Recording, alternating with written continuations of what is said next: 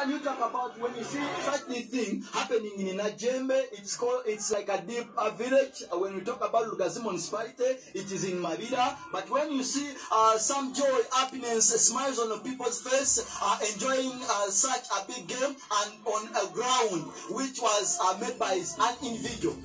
Yeah, this is a blessing, and we pray that, and this is a request to all tycoons or billionaires in Uganda to come up with this idea to create or to construct stadiums for the Ugandans, for the Lugazians, for everybody, so that we can promote talents. People are earning dollars, billions of money out of what? Out of football. So this is a challenge to the government and even to other people who have monies.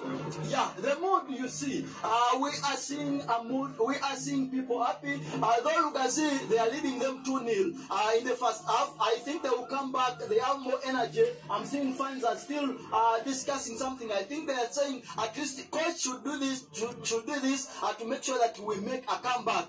Happiness in football. People have been there. When you talk about football, people and you say that player comes from Lugazi, automatically someone tells you Lugazi is a full of talent of football. What do you say about some clubs growing, giving chance to talent? Yeah? Like I'm seeing the club almost is. I can say like it's 75%. They are players from the area. What can you say about that? And these young ones who are coming, who are seeing these ones as their role model, what can they pick from that? They should not lose hope, because you have so many role models. Bayo Fahad, Wadada Nicholas, all of them are Lugazians, and I know through this engagement, through these tournaments, we are going to have more huge players. In Lugazi, so far we have academies which are led by Brother Chiza.